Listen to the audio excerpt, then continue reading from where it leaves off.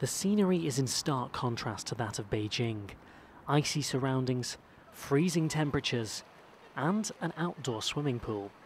It was about -2 or 3 the other day, so that wasn't too pleasant, but it's alright, you get used to it. It's really warm in here. It's just when you get out, you freeze to death. Nice and warm, Heather. Fortunately for the swimmers, the competing takes place indoors, where we find Eliie Simmonds. She struck gold twice at last year's Paralympics and now says she's ready for new challenges. I was so happy those times, like just seeing me win like 2 gold medals, but now I have to look into the future.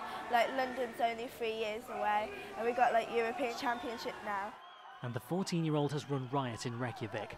5 golds, including a stunning world record in the 200 metres individual medley, an event she hadn't even competed in before. I can't believe I got the world record like in IM, which is not really my main event, but yeah, it's really good.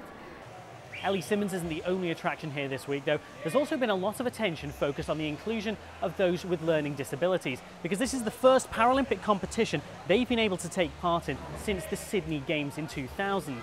There, the Spanish basketball team were found to have cheated, and ever since, the S14 category has been in exile. Many feel the return of the S14 swimmers for the European Championships is a step in the right direction, and being part of the squad certainly meant a lot to Stephanie Bird, who took home gold in the 100 metres backstroke. Oh, it's just been amazing, really. You know, I'm so proud to be on the team. I really can't believe I'm here at the moment. I'm just so happy. I don't know what to say. Her place and that of the other learning disabled swimmers in the 2012 Paralympics won't be decided until next month.